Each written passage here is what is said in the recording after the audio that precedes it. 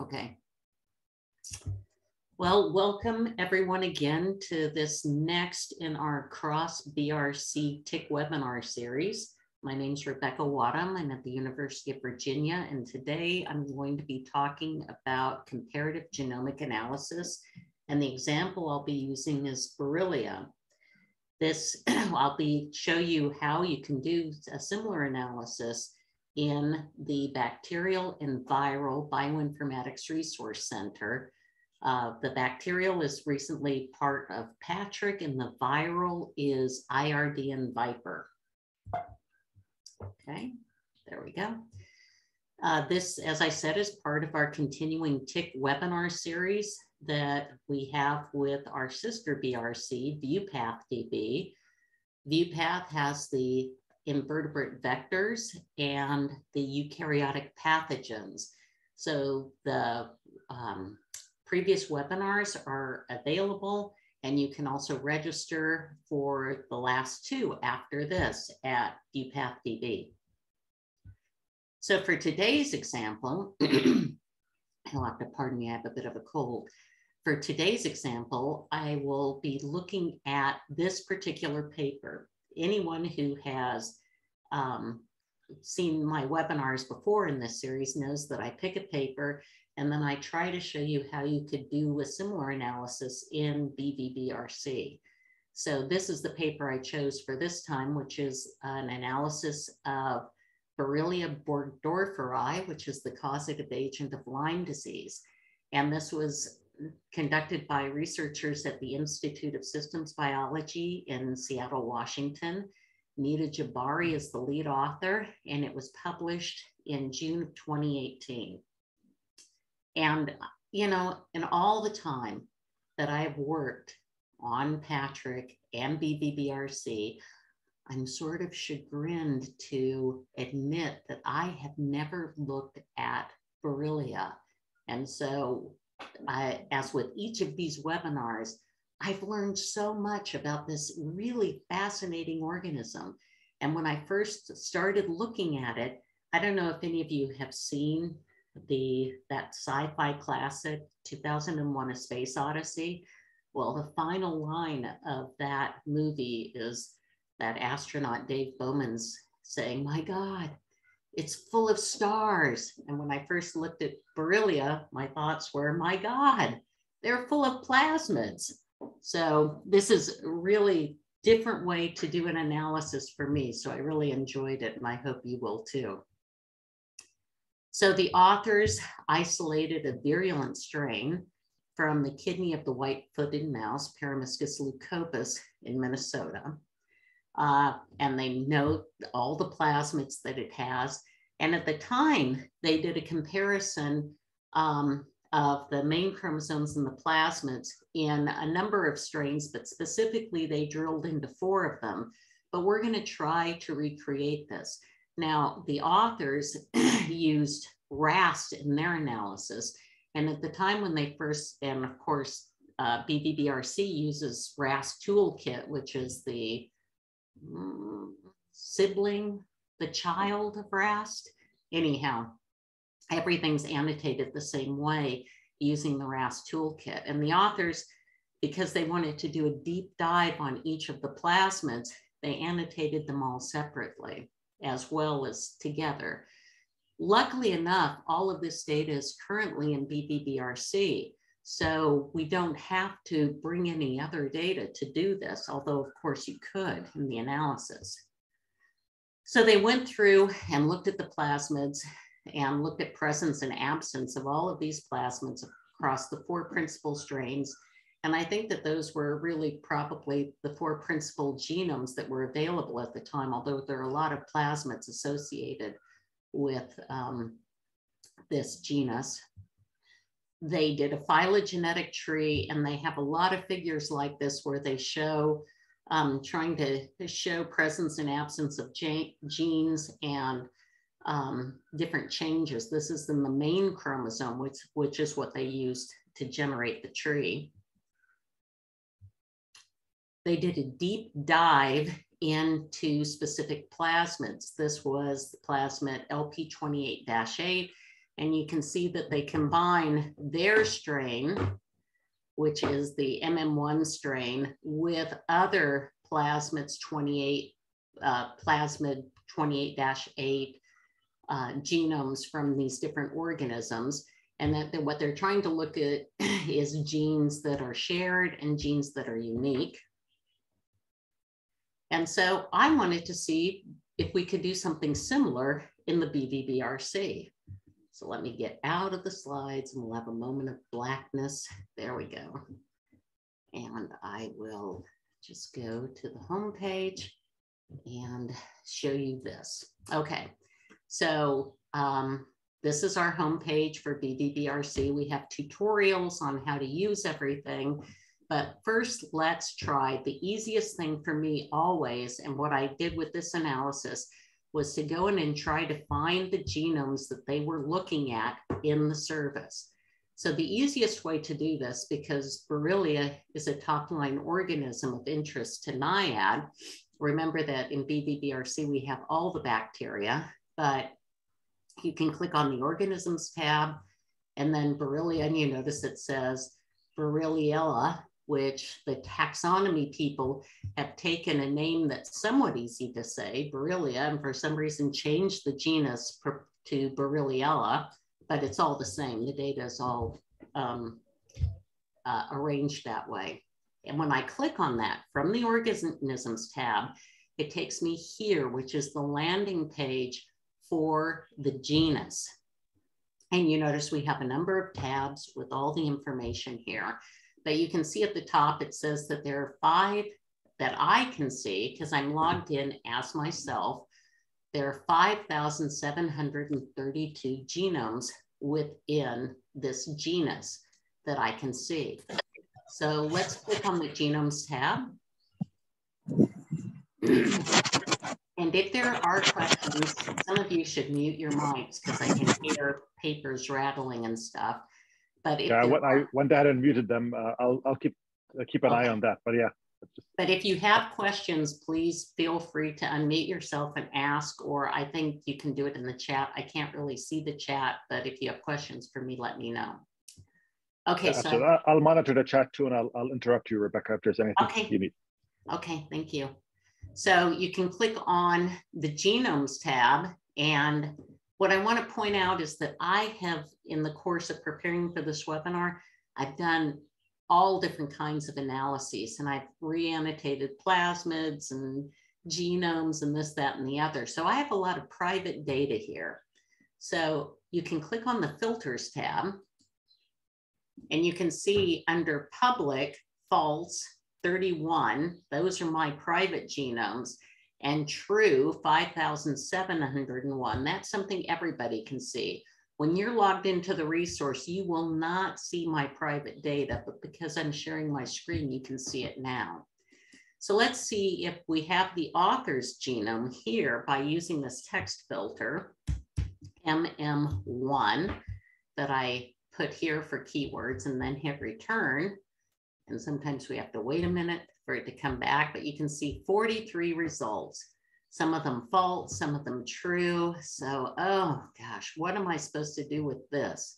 Which one of these do I choose? Well, for my analysis, you can see here the strategy I could go with: complete genomes, plasmid genomes, or whole genome shotgun. I want the complete genome. So here I have that MM1 genome, and I click here. And you notice when I click on that checkbox, it populated the vertical green column with icons of things that I can do, possible downstream functions once I have this. And also beyond the bar, it gives me all the information about this genome, like it's a PacBio sequence. I can see the publication. If I click on that, it'll open up a new tab that shows me the publication for this. Whoops. And I could also click on the GenBank accessions for each of the plasmids. And actually, this is pretty useful because it gives me the names of each of the plasmids. But here we are. One thing I want to do is create a group, because once I have a group of all of these genomes, then I can just, rather than enter them individually in every single downstream tool, I can just use the group. So I'm going to do that. So I'm going to create a group.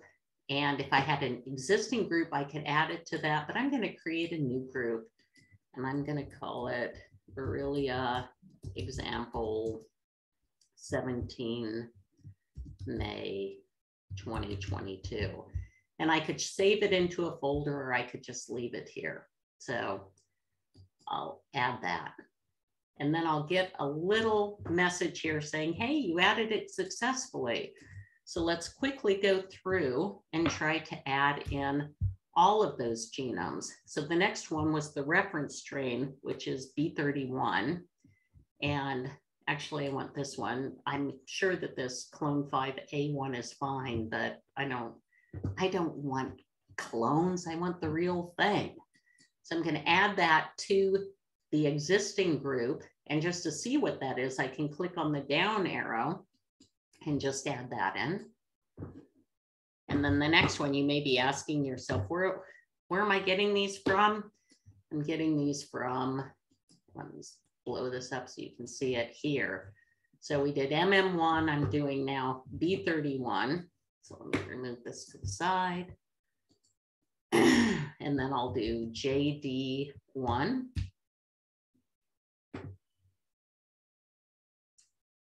And add that.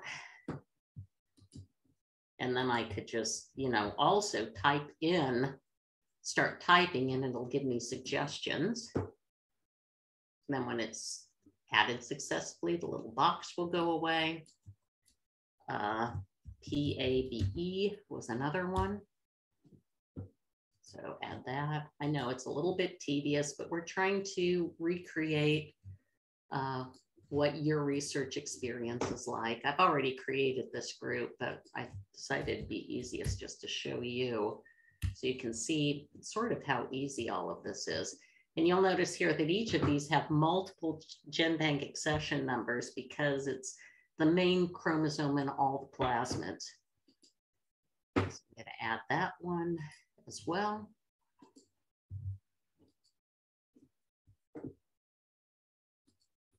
Then I have CA382.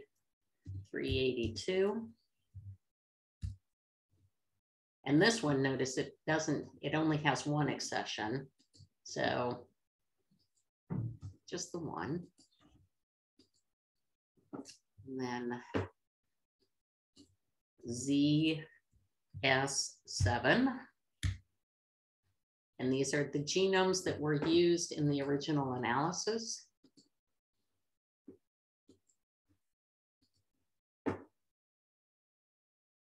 And then finally, N40.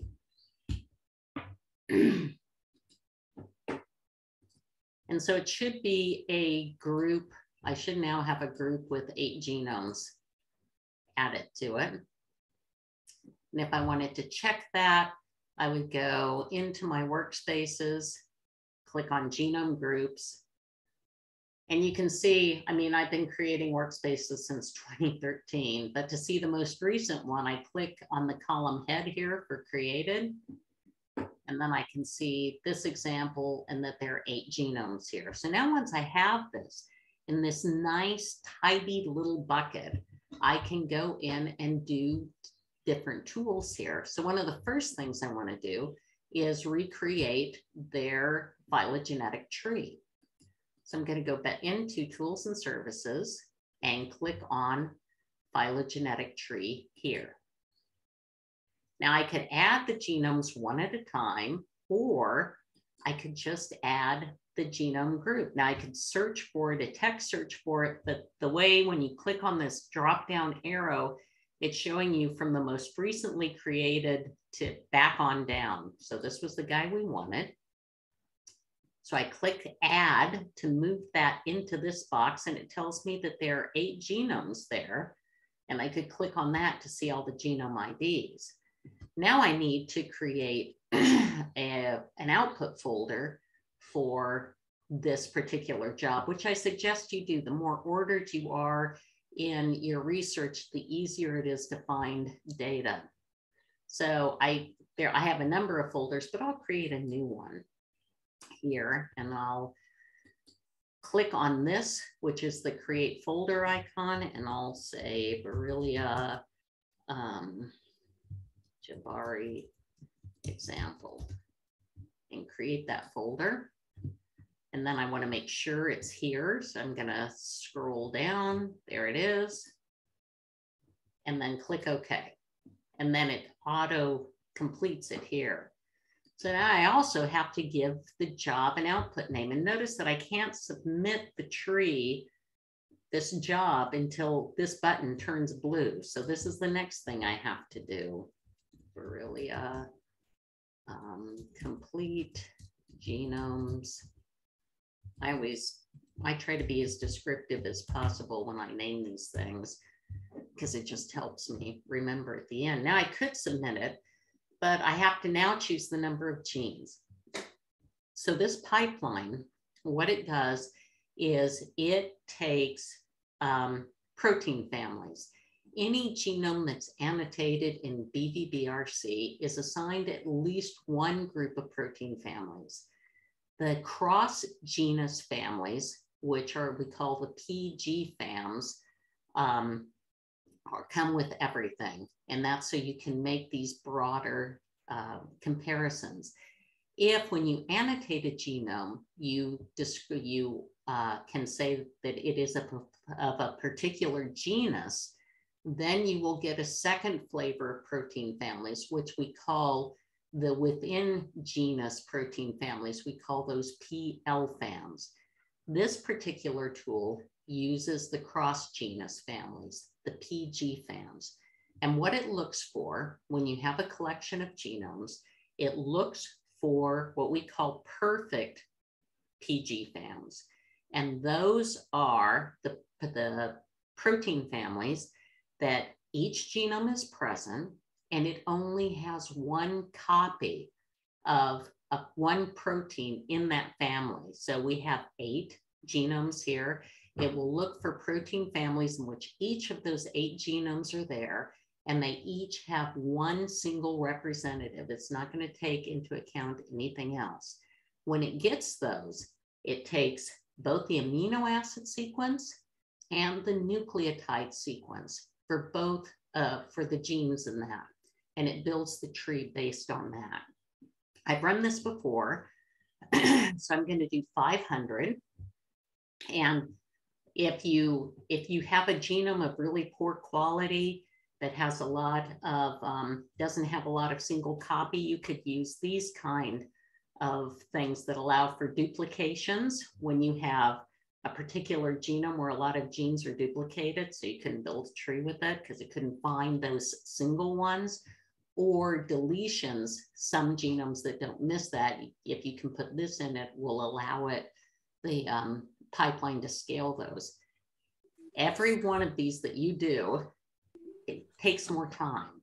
So 500 genes is going to take a lot of time, but we're going to submit it anyhow, because you know what? We don't have to wait. I've already done this. So I submit it, and it tells me I successfully submitted the job. You have your letter? No. So we do need to have some people mute their mics. And now the job has been submitted. But you know what? I've already run this. So we can go in and see what this job looks like. So I'm going to go into workspaces, and I've shared these jobs with you so you can see them.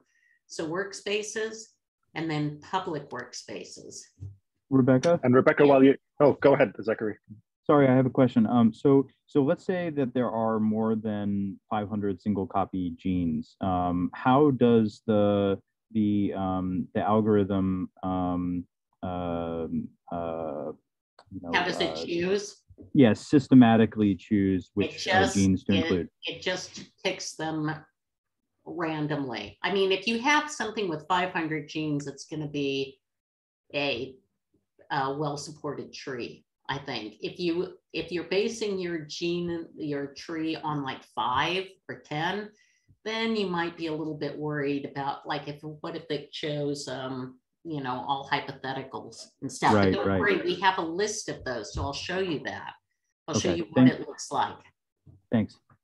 So in public workspaces, we're here. Let's click on BV-BRC workshop. And this is where I've stored all the data for all the workshops, but including the TIC webinars. So let's click on that. And then comparative genomics Jabari. So we click on that. And then let's go into phylogenetic tree. So I ran this tree a while ago. When you can see, I'm also going to show you a plasmid tree today. But when you see this little checkered flag that's like Formula One or NASCAR or whatever, it means the job completed. So let's look at this with the 500 genomes, or it's actually 500 genes anyhow. So click on that. And so this is showing me a number of things, different views of the tree, but what I really like, and what I think will address what the person just asked, is this HTML report that comes with this job. So I highlight that row and I click on the view icon. And first it shows me the tree that has all those genomes here. And you can see that it's got the bootstrap values for each of those. So it's a well-supported tree. And if I scroll down here, it gives me the facts on it. I had 8 genomes. There were 8 genomes with data. I requested 500 genes. It found 500 genes. It created 500 alignments. And it based the tree on 216,000 amino acids. It's closer to 217, 500 CDS alignments, and 650,000 nucleotides. Those are support values that you could enter directly into your publication. And I don't think that people would quibble about the power of this tree if it's got these number of genes and these values. So it gives me a list of the genes, and it also gives me a long list of every one of those 500 genes. When I've used this service and submitted a publication or submitted a manuscript, occasionally someone will come back and say, what genes did you use? Well, you can just download this because we have it as a text file that's available with the service. And that usually quiets even the most obstreperous reviewer. So let's look at the comparison between our data and the Jabari data. Hopefully you guys can see this. Sorry, I have a question. Sure. Yes. Then how do you determine the core genes that are shared between different strains? Does it give you that? I can show you that, except I would have to do it in Patrick. Right now we're updating the service, and I will show that to you if you're interested in seeing it. I would have to go into Patrick right now. What we're doing is actually, let me finish this and then I'll show you that. And it's pretty easy thing to do. Okay. And Rebecca, there's also a question from, looks like Frank Yang has his hand up. Okay. Go ahead, Frank. Yes. So in their previous the paper, did they indicate how many genes they chose for the trait? No, they didn't. So, but regardless of that, we have the tree has the same orientation. So I feel pretty good about it. Also, they don't have support values, whereas our tree has these bootstrap values that show how well supported it is. So, so in other words, it's better to put those in material method. So for your analysis, is that right? I agree, but you know what? I would do that. Yeah, I see this. This is the Institute of Systems Biology, but it is back from 2018. But still, I always put that in. And when I review papers, and I review a lot of papers, and I always pay close attention to this, and I will always call out for those kind of statistics, because I think the trees are so important in the analysis. Absolutely. but nonetheless, but see, that's what we are trying to do, is give you the support data that you would need to do this, to make it, because what we want you to be happy because in your analysis, because when you're happy, what makes you happy is publishing. And when you publish, you cite us. And that makes our program officer happy and us happy as well. So we try to make it as easy for you to publish as possible. And that includes providing you with the details that you need to support your manuscript, which is those number of nucleotides and amino acids that are used to generate this tree. So all the information is there. So N40 is the outside one. And then they had MM1 and JD1 together. And you may say, that's at the top and this one's at the bottom. You can flip these on the axis however you want. So, you know, it's the same orientation. So those are together. And you notice that here in this tree, they had Pali and Pabi together. And then close beside it is B31, CA382, and ZS7. So we have the same orientation. I'm going to move this guy to the side. And just for fun, up here, this is a breadcrumb. I'm going to go back one.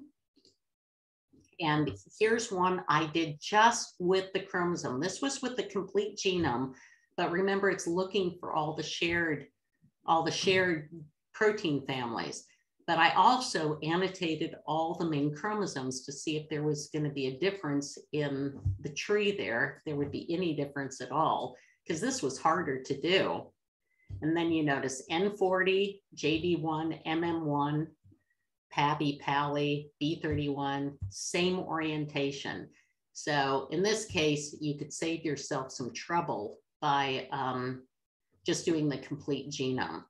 Now, somebody asked about the core genes, and I'll have to go to patrickbrc.org to show you those, because we're in the process of migrating some tools over.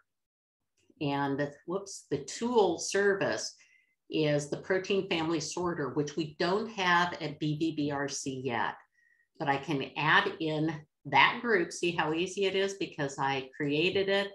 I could choose the cross genus families or the local families, but because it's the tree, we wanted the cross genome families. And then I hit search. And so while this loads, I can tell you, you guys are getting something free today because I hadn't expected to demo this tool. So this is showing me the pangenome across these 8 genomes. And it's saying that across all of them, there are 1,247 protein families. If I wanted the core genome, which is the genes that are shared across all of them, I could click here on present in all families. And then it tells me that there are 785 of those that are shared. And that's the core genome. But to build a tree, we need the perfect families, which is 1 protein per genome. So I could click on that and click filter. And those all apparently are perfect. So ta-da. And if I go and look at the heat map view of this, that's what that's what perfect families look like. Let me go back and do this so you can see the heat map view without it. And so that's showing you some of them have some things and not others. So that's what it looks like. And you can do things like cluster that and be able to rearrange the data. So I hope that answered your question about the core genome. And we will have this service, it's coming soon. We're calling it Comparative Services, I believe, which will bring in the protein families, the pathways, and the subsystems. So when you launch a job like this, it'll save it into your workspace and you can always come back to it to see like that protein family sorter view. So Jabari et al. Did phylogenetic trees. We did phylogenetic trees and we have all that data. Another thing that they did then was a deep dive into the plasmids. And so I really had fun with this because I haven't done a lot of plasmid work. But the first thing I did was genome alignment. I don't know how many of you have used Mauve, but our genome alignment service is based on Mauve. And so I can go into the genome groups and then add that there. And it tells me, oh, how great, because the reference genome that it's going to base everything off is the same reference genome that they had here. Now let me, hold on, I've got a screenshot that I'll be coming back to again and again. This is what the authors used. And they looked at the different plasmids across the different genomes. So at first I decided to try it doing Mauve. And so I have to put it in, I'll put it in the same folder. I'll call it Borrelia Mauve analysis. If I wanted to add to readjust things, I could do it there, but I'm never really clear what all of those things mean. So I'll just submit the job. But I've already run this job. So we can go back into tools and services, or sorry, workspaces, public workspaces, BV-BRC workshop, TIC webinar, comparative genomics Jabari, and then let's look at genome alignment. And I've also brought in pictures for you that I created, but this is the completed job. So you click on that and this is what the job looks like. And you look at that and I look at that and I think, I don't know what to click on. You click up here to see the view. So let's click on that. And it takes a few seconds to load. There we go. Okay. This is like one of my favorite visualizations in BV-BRC. I don't know why I like it so much, but I really do. So the red are the main chromosomes. And look as I mouse over that and look at the contig number at the contig at the top. So this is the main chromosome. And then we have one plasmid, a second plasmid. And in using this tool for this analysis, I learned that each of these are defining the different contigs, or in this place, the different plasmids. So I can drill into this a bit more. And I can go over a bit more, and you can even drill all the way down to the gene level here, like you can with Mauve. But this green is actually one contig, two contigs, three contigs, four contigs, five contigs. And notice, like Rebecca, can I ask a question? Sure. And you may get to this. I'm sorry if I'm getting ahead of you, but where it looks like rearrangements, is that an artifact of just the way the plasmids were aligned or associated with these genomes? It's just the way the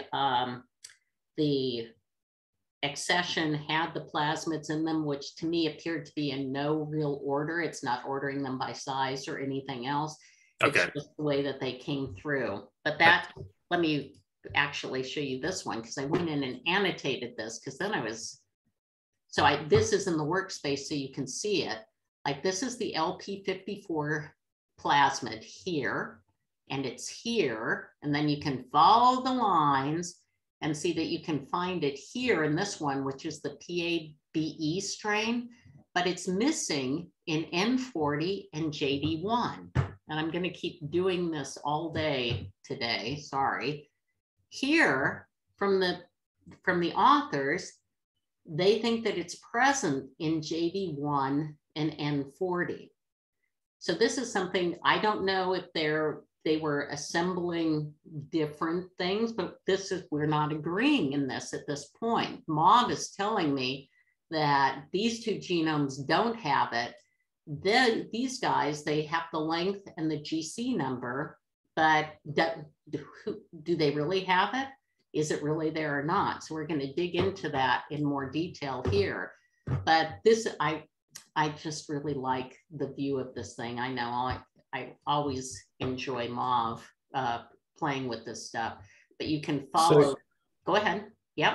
So I just want to ask again, how do you know the specific coding sequencing of the gene because it's not reflected. The annotations are not also reflected on. I know, that's why, I mean, okay, it wasn't easy. And because we haven't done a lot of work with plasmids, it wasn't that hard either.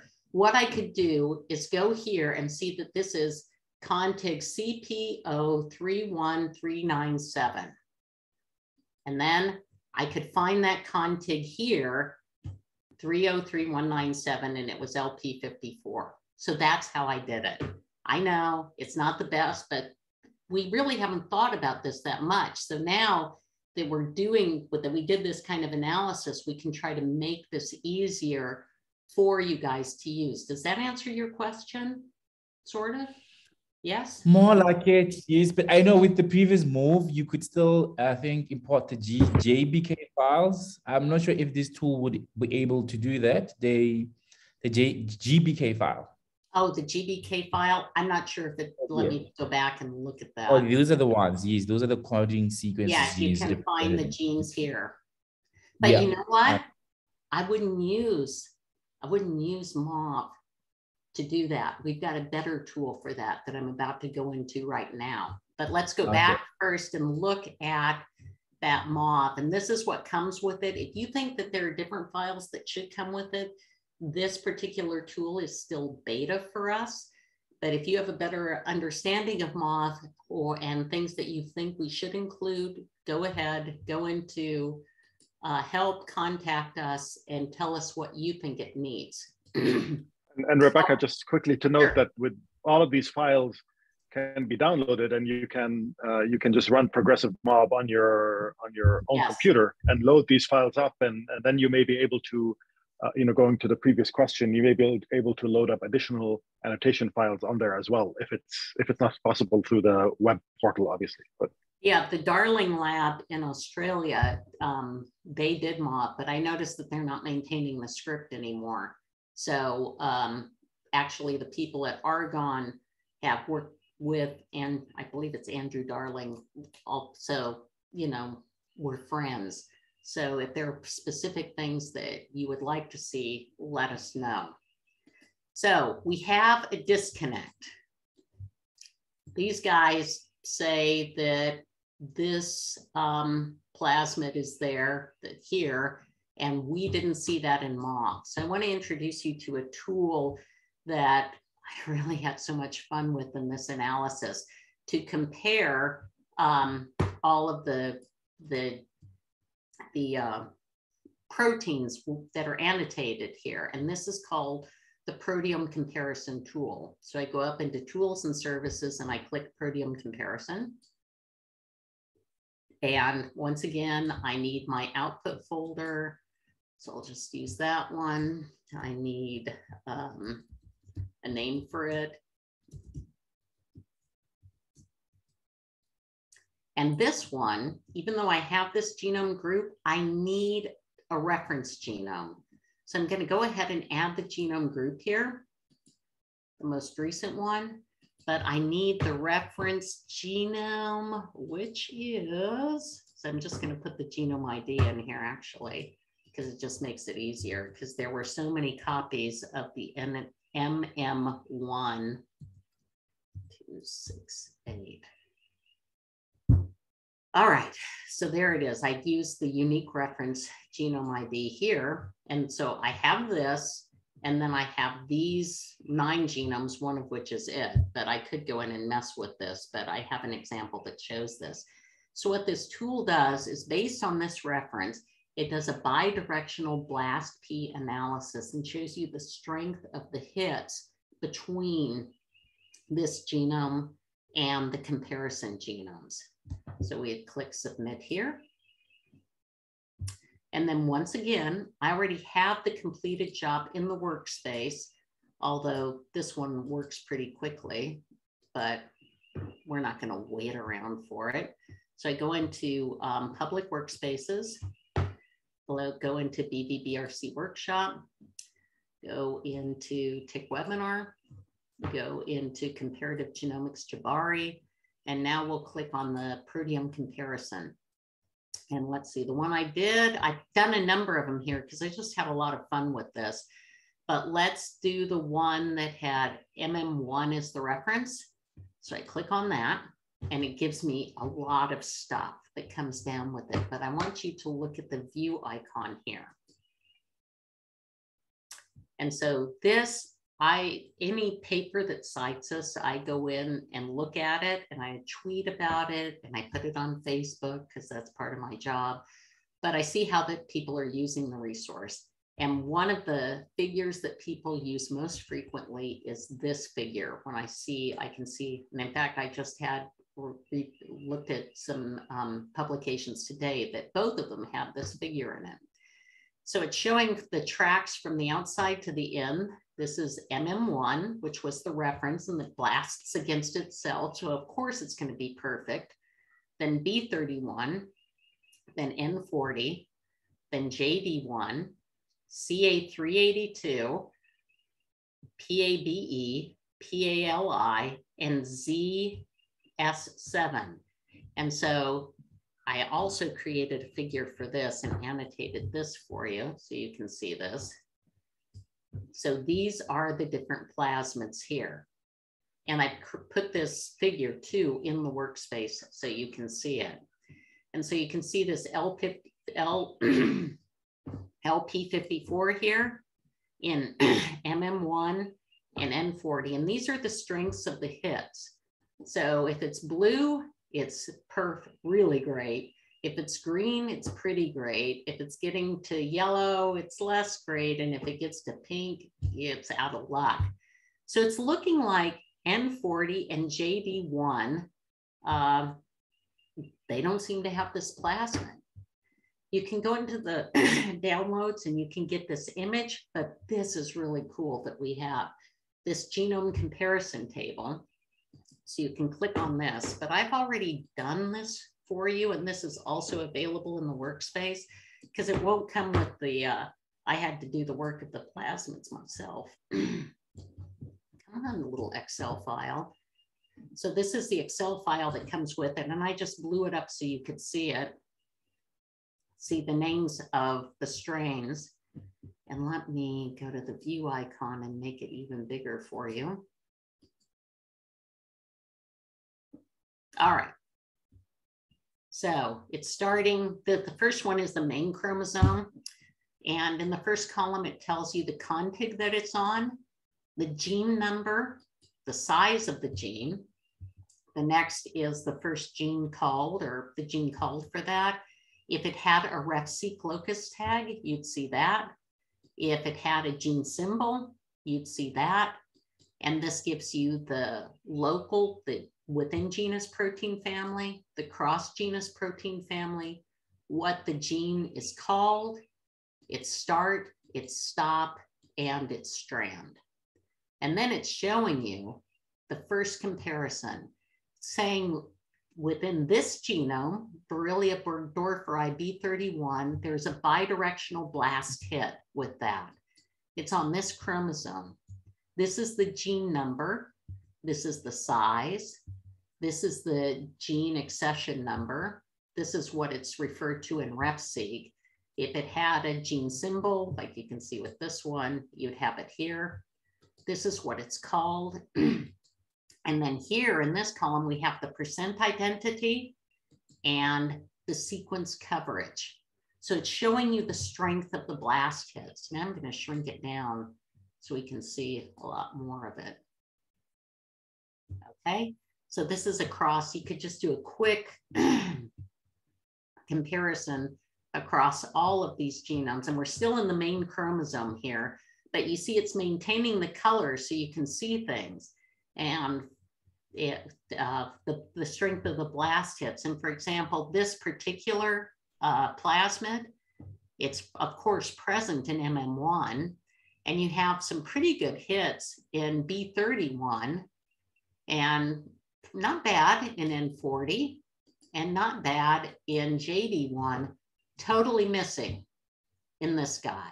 So you see how you can use this tool to explore this.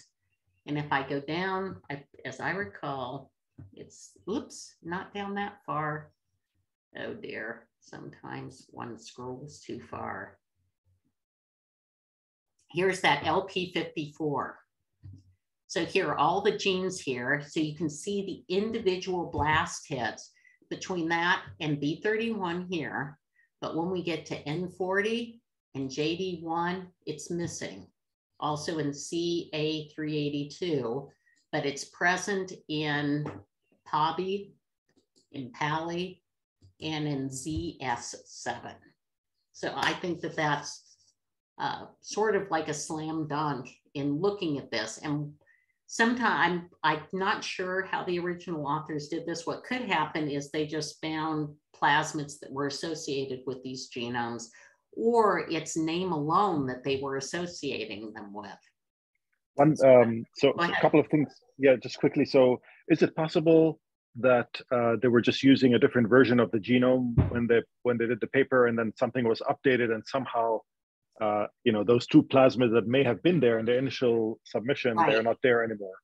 Well, I noticed that when they initially did the paper, that some of the things that they said were present in MM1, I think things have been renamed since then because they've updated the GenBank accession. So I'm not saying like these guys are totally wrong. That's not my intention here, but it's more to say this is a way that you can use this tool to dig deep into these things and look for presence and absence of this. And in fact, let me take this over.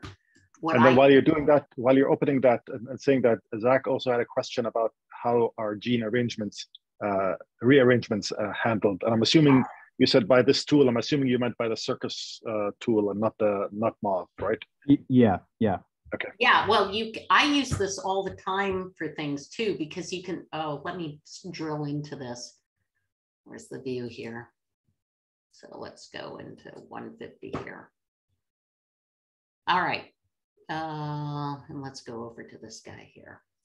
So here's one thing that you can see here is like the gene order here. So this can tell you a rearrangement, right? When I'm looking at things, I use this tool all the time to look for areas of lateral transfer where things are missing and where they've been rearranged. And I can see that when I'm looking at the gene order on these things. But we do have another tool for that I'm going to be showing in a few minutes. It's called the Compare Region Viewer. So I'll show you that in a minute. We'll be getting there, but I don't want to, I've got my flow that I got to keep working with. But this is how I would use this. And in fact, when we're looking at, where are we at? Oh, I don't want the main chromosome because the main chromosomes are well conserved. But like this one, there are pieces here. Look, it's 12, 76, 77, 78, 79, 80, 81, 82, 83. And then it's hitting, like I would say, this is a unidirectional hit and it's hitting someplace outside of that. So this is a closed genome and it's getting these things. And here's the bidirectional hit. So those are one way that you can look for gene rearrangements in here, but we do have a pretty good tool for that I'm going to show you in a few minutes. So I hope that answers your question, but we'll come back more to this. But one thing I did want to show, move this over. Another fun thing I did was when I became really fascinated with the plasmids is I created a file with all the plasmids for those 4 genomes, the same 4 genomes that are listed here in this table. So what I did was I did it in BV-BRC and I got all the plasmids that this guy had, and then the unique ones that this guy had, and got the FASTA files, and I put it in a text document and saved it. I called it all plasmids file. And then I used the annotation service. And so I annotated that. So I now have a genome that's the all plasmids file. I think I called it plasmids FASTA. So I went ahead and annotated that. And then I used it in this proteome comparison tool. So I just want to show you that because I thought it was really cool. And I thought it was a really good way to visualize this data. So I should have stayed there because we have to keep clicking in to see it. see, proteome comparison. And then I think all plasmids. And then let's do that. And the view icon. And so this is just against those same 4 genomes. And so this is the all plasmid file. This is the MM1, JD1, B31, JD1, and N40. And so these are each of the plasmids. And I made another annotation of this that I also have in that workspace so you can look at it. And I just thought that this was a really cool way to look at this data. And you can clearly see who's lacking what. And you can see like the hits are terrific because these were all MM1 plasmids. And then these were the B31 plasmids. And then these were the JD1 plasmids. And actually N40 didn't have any unique plasmids that the other ones didn't have. So this I thought was a good way to, or at least for me, to visually summarize this kind of data for the presence and absence. And you may not be interested in that. You may like that kind of stuff. I don't know, but I just had fun with that. Another thing that the authors did, and this will answer, I believe it was Zach's question, is they did a deep dive on genes and genes rearrangements in this particular plasmid, which was 28-8, and they looked at MM1 compared to 94A. And if you were to look at 28-8, pardon me as I drag this guy back, 28-8, it's in MM1, but it's looks less so in these other genomes. And so that's why these authors went in and looked at other things like 94A, K78, PKO, VS116, and A14S. So I did the same thing. I grabbed these plasmids, created a group of them, and then looked at that in the proteome comparison. And this was just limited to a single plasmid alone. So let's see, it is this one. So let's look at that. And this is what it looks like when you don't have a lot of genes. This is each individual gene for this particular plasmid. And you can download the Excel file associated with that. And then you can clearly, 94A clearly has it, and the other ones less so. The strength of the hits are weaker in these other ones that I was able to find. But one thing that we haven't mentioned is that these are links. So I can click on this particular feature ID, and that's going to open a new feature, the feature landing page in BV-BRC. And this gives me the information about that particular gene. And it shows you the gene neighborhood. This is the guy I happen to click on, or, well, it's not a guy or a girl. It's just the gene I happen to click on. But this is the tool that I wanted to show you, the Compare Region Viewer. So let's click on that. What this tool does, and it's one of the oldest tools that we have in Patrick and BV-BRC, it takes the gene you came in on, and it looks at the gene neighborhood, and it looks across all the data, all the genomes, bacterial genomes in BV-BRC, and says, who has a similar neighborhood? Now we have like 500,000 genomes in BV-BRC. So the first view you get is limited to the NCBI reference and representative genomes. And it starts with the cross genus families. The number of genomes is 10, and it's 10,000 base pairs. Well, I'm looking in Borrelia, so I'm going to change to the genus specific families. And actually, I want all the public genomes, not just this one. So I click update there. And so you may be wondering, what's this red arrow and this red bar while we wait for this to upload? This is the gene we came in on. The big square underneath it is showing the strength of the blast hit to that particular gene.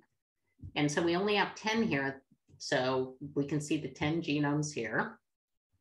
And then what you're seeing here is these colors are genes that belong to the same protein family. So you can see that it's pretty well conserved here. And then you get some rearrangements here. So I think it was Zach that was asking this. This is where you can start to see the rearrangements here.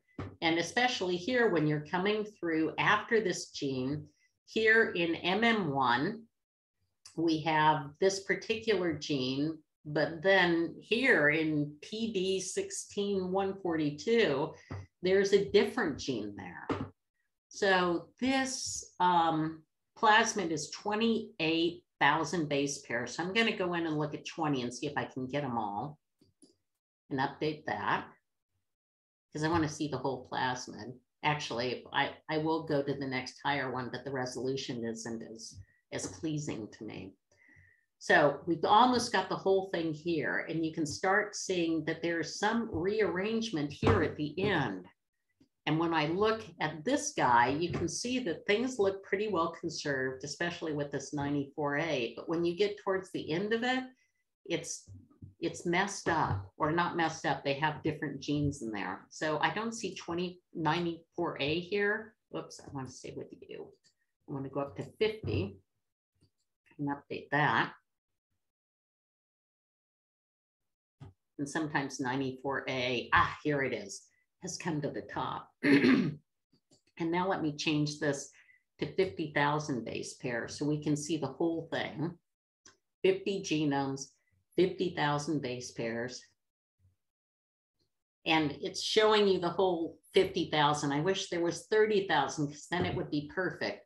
But look, you can see that this end, which was pointed out, and when you got to 94A, it ends here with this one, which is what we were seeing here, because it's missing some of these genes from their figure. But as you move further down, you can see that other genomes have a different arrangement after you get past this gene. So this is where you can see the rearrangements in that. And you could export an SVG of this entire thing if you want, which I just did, and you could open it in Illustrator or whatever you choose to use. So that, I think, I've really enjoyed using this tool because it was able to show me across an entire plasmid's rearrangements within these genes. So then I became more interested in these particular genes. And I wanted to, or the plasmids, not so much the genes. I should have been more interested in the genes, I guess.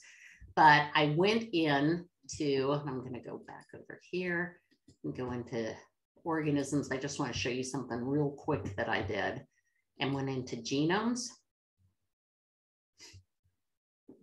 Come on. And then I clicked filters, and then I clicked plasmids. And I just chose from this guy, actually. It looked like CP26. I wanted to see if I could build a tree with of all the plasmids that were CP26 in the resource. Now, this proved to be a little bit tougher than I thought. So I first wanted to look for all the plasmids. So I selected those, and then I can anchor the whole view on that.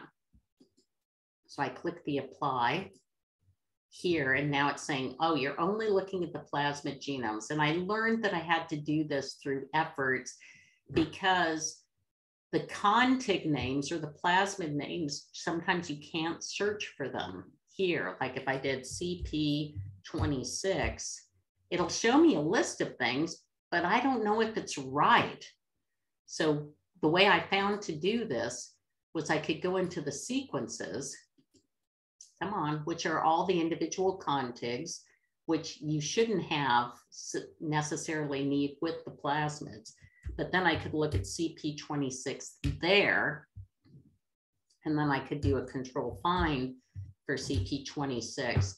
And then I would be able to see those. And so I was able to create a genome group of those because I couldn't, first I had to go see the genomes of those and then create a genome group of them. And then I was able to generate a phylogenetic tree of those. And I just wanted to show you that really quickly because I thought that that was pretty cool. So once again, we're going to drill down into this, take webinars, comparative genomics, phylogenetic trees, and then the plasmid tree. And this is the CP26 tree. And so you could see what was, I thought, nice to see was that all the CP26 that I was able to find from Borrelia clustered together, Afzelii clustered together, Bavarensis and Garnii. Actually, my understanding is that Bavarensis is a subspecies within Garnii, so they all clustered together. So that's just some of the ways that you can use this kind of stuff. So I know I'm running over, but I just wanted to quickly summarize for you guys. So let's do some comparisons. So the original authors generated phylogenetic trees, which we were also able to do. We did some whole genome alignments. We're able to drill deeply into the plasmids using this, but this was, I thought, a really cool way to visualize the data and presence and absence of particular plasmids. And then the compare region viewer enables you to see different rearrangements within the genes. And also I was able to generate some plasmid trees. So any questions? I know I can never get this under an hour. I always want no, this was great, Rebecca. And obviously, anybody, I see Frank has his hand up, so go ahead, Frank. Oh yes, that's a great too. I have a question. So does this tool allow us to upload our own sequence? Yes, and you can create trees with that. That's what I did. For example, if I go into my genomes, and you can see that I created these genomes, but if I went into the annotation service and I want to, let's say, annotate my own context, the main thing is, if you have an annotation from outside BV-BRC, you have to translate it into this RAST toolkit framework. So you're going to have to re-annotate it in our service, but to make the comparisons. But look, I click on, I want to upload contigs, and it's already looking for contigs in this file.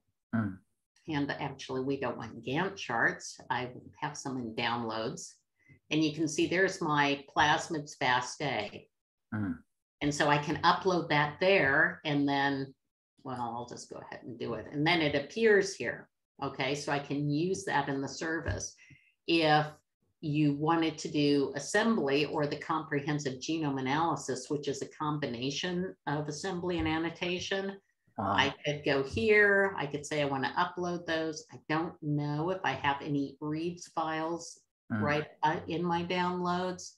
Well, I know that those are config files, but I surely have, there's one there. So like, oh, that's a zipped file, but you get my point, right? So yes, you can bring that in. And then once you have that data, you can create trees with your data. You can do proteome comparison. All of this is available to you because you're able to make these comparisons now. In other words, once we got the raw data from the sequencing center, so we can directly go into here without fantastic. And also, if you have, if there's something at the SRA, there's an SRR number that you're interested in, you can just run the accession here. You've got to bring it in and annotate it within the system to make the comparisons. But then once you do, all of this, all these comparisons you can make. It's not limited to the public data. It's your private data is virtually integrated with that. Thank you. Next question. Yeah, go ahead. Next question. Oh, thanks. I had the same questions with Frank, but I think you answered it. And then I want to ask, does the tool also, do you have a tool where you can also just determine the plasmids. Determine plasmids in your genome. I wish, but we don't yet. We've actually been chewing on this for a while, and we have a programmer who is sort of loosely associated with the project, but I don't know how much success she's had with this particular tool. The best way I found was, you take the complete genomes, if you know the plasmid, and then you could go into the proteome comparison tool. And so if I do have that plasmid genome, and then I could compare mine to it, and then I could actually see the contig that in my genome has that. And then once I have that contig, I can re-annotate it as a plasmid if I wanted to. Does that the challenge is if it's a novel plasmid that you're trying to identify. I know. Like I said, I hadn't really paid much attention to plasmids or anything until I started this analysis. And then suddenly it's like, wow, this is pretty great. So I've been thinking a lot about it, but obviously I need to think a bit more because, and we all need to think more. It would help all of us at the project to think more about that. I'm not saying you guys, but I think this is the first time we've really used this kind of example. So it's pretty cool. But it's a good tool, I must say. Yeah. And it is a great opportunity for anybody on this call or your colleagues, if you have ideas of how to do this, is to drop a line to BV-BRC and sort of make some suggested tools or we're always open to hearing advice and suggestions from the community. So. And I'm like a plasmid fan now. I haven't paid much attention to it before. Go into help and click on contact us, and then you can suggest things and we will look at them. So yeah, more like a tool more like a plasmid finder. That will be good. Yeah, I think some of the developers are on the call, so I hope that they're paying attention.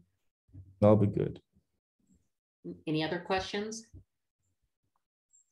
I saw someone had raised their hand. Here, I'll open the chat. They're done, and the chat was just thanking you for the presentation, which is very nice. Cool, and as Rebecca mentioned earlier, this has been recorded and we'll upload it. You'll get an email with a link to the YouTube. And Rebecca's more than happy to answer questions as well if you have them moving down the road. That's my job. The next one in 2 weeks is about flaviviruses, and then 2 weeks after that, it's going to be doing RNA-seq of showing you the RNA-seq analysis and the SNP analysis. So I encourage you, if those are of interest to you, to sign up. And I really appreciate your guys coming, and I'm really glad that we did this webinar series because is it SNP analysis based on whole genome sequencing? Yeah, it has to be reads, but yes, it is, and it's our variation service. So you go into the variation analysis and you can do the reads, and then you click a target genome, and oh my gosh, this is another tool that's so awesome in the kind of data that it gives you to show you the SNPs, and it ranks them, and so sign up. Awesome. Great. All right, Rebecca, I think we're good. We're already past the hour, and I think this was very nice. So thanks everybody. Thanks Rebecca, and we will see you hopefully all in a couple of weeks. Bye. Have a great week, everyone.